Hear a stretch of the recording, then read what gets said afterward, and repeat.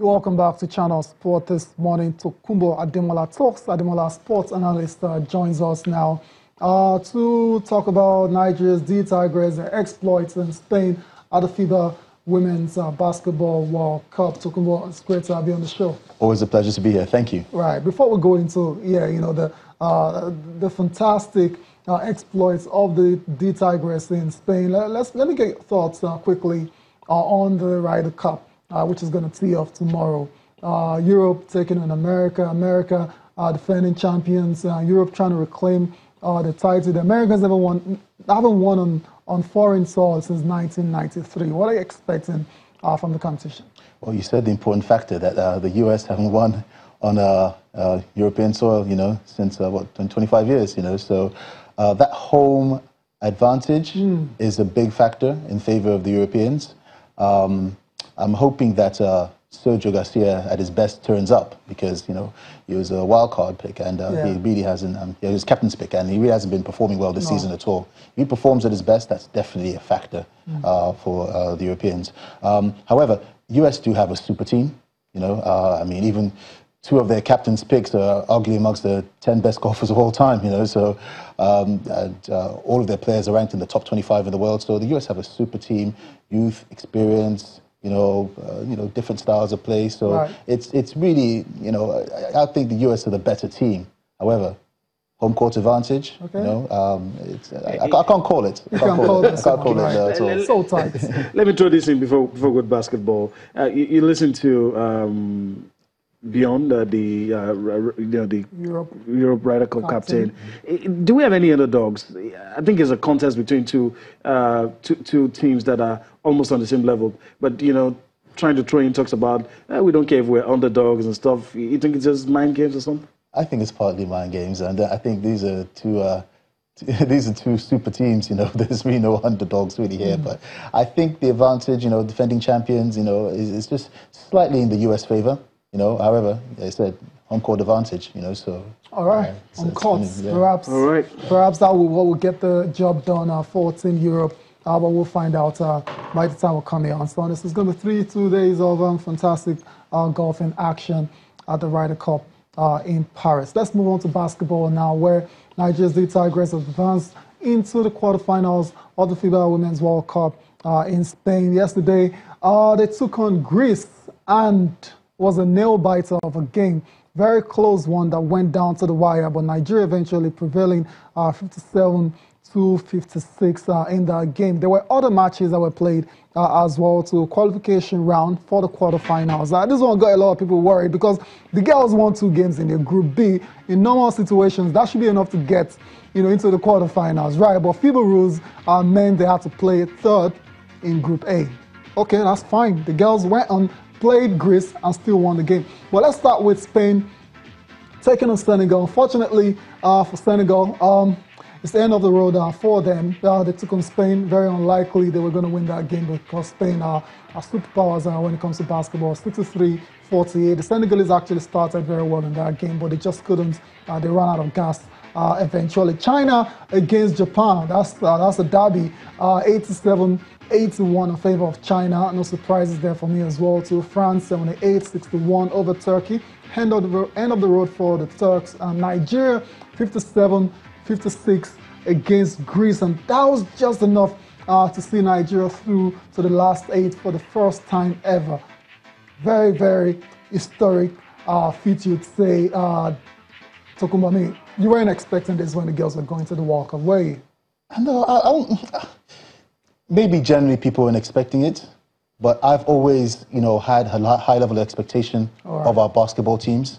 I always believe that we should be up there in terms of, of course, the obvious of Australia, Spain, USA, but when it comes to, top teams in the world of basketball, I always feel that we should be up there. We have the talent, And I get excited, when it's, next to the football team or our relay teams, the next national team I get excited about is basketball. Really? So, to me, it's a long time coming. I'm glad they're there. Greece, we should be able to do this, and it was very close. And the ladies came through, so yes, we're proud of them, yes. During those nervy moments in the game, I guess you were following, at any point, were you feeling that we might just bungle it? Well, we've had a history of bungling things in the past, so yeah, but, this is basketball, and we were still in there, and it's a team which I've always thought that we're capable of beating, if you're dealing with the USAs and Australias, and you have to worry, but this is a team that I felt that, they couldn't get too far away from us in points, that there was always within arm's reach of us. So. Interesting. Now, the ladies eventually got the job done. Now, one lady in particular, on the day, shone like a million stars for Nigeria. That person is Evelyn Akato. She was on fire in the game, contributed a great deal. I mean, look at the stats from the game: 14 points, 13 rebounds, 2 assists, 4 steals, and 1 block. That's how you stuff the stat sheet. I mean, you can't expect much more from a basketball player. Evelyn Akato, top performer from that game between Nigeria and Greece. Oh, yes. She was on fire, as you said. All factors: points, rebounds, assists, steals, blocks, everything. She was there for us. Yeah. Fantastic. So that's it. Nigeria, they're through to the World Cup quarterfinals for the first time. Now it gets very, very tough. Now it gets a lot tougher because next up for Nigeria is going to be the United States of America. First of all, Canada will take on Spain. Australia will take on China. Belgium versus France. And the USA versus Nigeria. This games that will go down tomorrow. Everyone is saying, okay, that's the end of the road for Nigeria. Even before we start to the courts. I have many of them. Many of those, doubters, let me put them that way. Doubting Thomas is in the building as well, to that feel it's the end of the road. There's no chance in hell that Nigeria would beat the United States of America, 2-time defending champion, arguably the best basketball team in the world, male or female. Of course, we're talking about the female team now. Yeah. Well, I mean, definitely this is the USA, and I don't see us beating them. But however, we're going to go and give it our best fight. You just don't go to a fight, knowing the person's wrong just to get beat up. You're going to give it your all and know that, okay, I did my best, and I progressed. So, but yeah, the USA are definitely going to dominate us. And particularly, a team just like Australia, where you have highly skilled players that are from the WNBA, and also the height in the middle. I mean, Australia had that Liz Cambridge, she's 6'8". Yeah, they've got Brittany Griner, 6'9". Right. And they're not just tall; they're skilled players. So in the center, they're going to beat us up. There's no question about it. But we just have to give it our best shot. And that's all the ladies can do. That know that we tried and we progressed, and we put up a fight, I said, I think it's still traumatic for Nigerians from that 2012 London, where they demolished the men's team.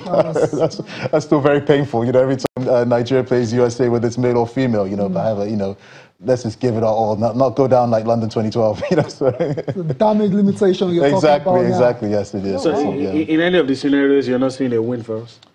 Come on, I mean, let's be realistic, Let's all the US players get injured tomorrow. I don't see it happening, But however, keep our heads high and give it our best fight. That's sports for us, That's the way it is. So that's the best we could wish them all the best. Surely, that's the best that can be done in this situation. All right, let's come home now and take a look at the ITO Cup. Let's take a look at the results, see some of the games, and let Tokes give us his views on some of them. I'm very sure it's going to come up very soon. That's it. We think it's center by center, and on day 2, Julius Atete lost to Plateau United.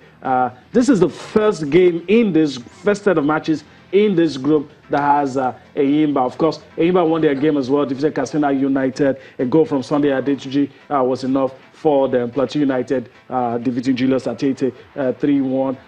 In Group B, Sunshine Stars played a 1-1 draw with El Kanemi. Rangers International also played a 1-1 draw with Supreme Court on day 2. It was draws galore in Group B. Well, in Group C, it gets interesting. That's the Lagos Center. Kano Pillars, despite winning their first game, lost this one. Abia Warriors are back in it. They lost their first game, but they won this 2-1. Then Kwara United did what a lot of people expected them to do, won this game, and because of this result, you want to say they're through to the next round. 1-0 victory over Wiki Tourist. And in the last group, also, you have Kogi United losing to Aqua United. Victor Mboma getting to go for Aqua United. So Aqua United 2, are through to the next round. The others will, vie for the second spot. Of course, Nasarawa United beating their opponents right there. Interesting results, some permutation, some of the highlights. Pictures, yeah, that's the game there.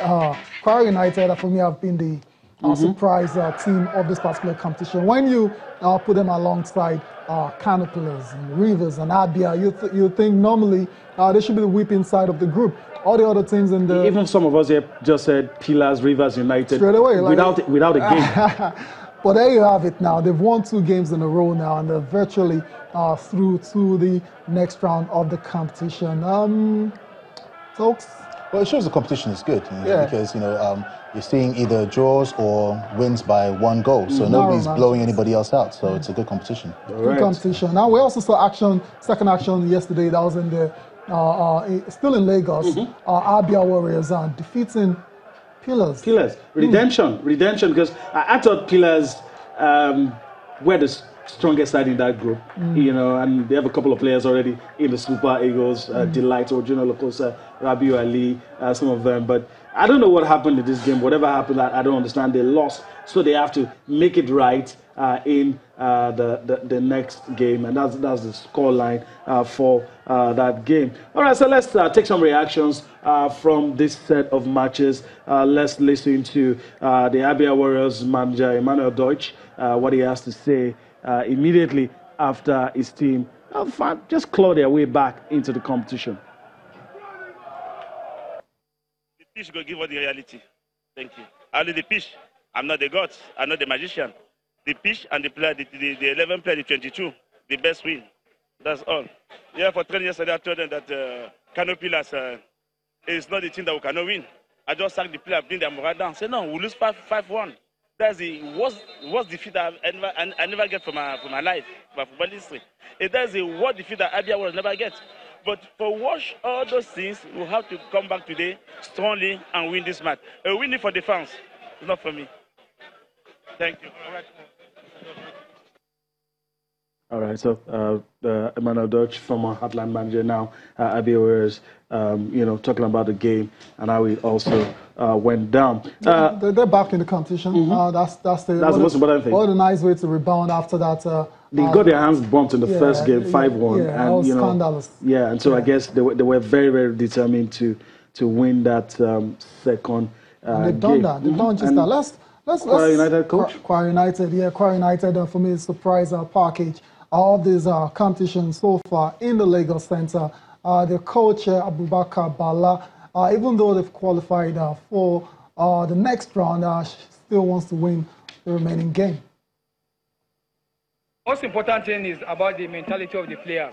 It has been totally changed from the level they are to let them believe in themselves that they can do it. They don't belong to where they were before, and they can make it to the top. We've changed their mentality, and with every support of the management, in terms of motivation and other financial benefits, that is pushing the ball forward. Like we said, we have mapped out our plan. We have our target. My personal target last season, my position last season was at the finals of the ATA Cup. This season, I want to surpass the last season record. All right, that's the coach of Kwara United, Abubakar Bala, obviously satisfied with his team's performance at the ATA Cup Lagos Center. It's time to go for a break now. We'll come back. We'll be looking at what happened to Liverpool yesterday night against Chelsea, how they lost their 100% start to the season.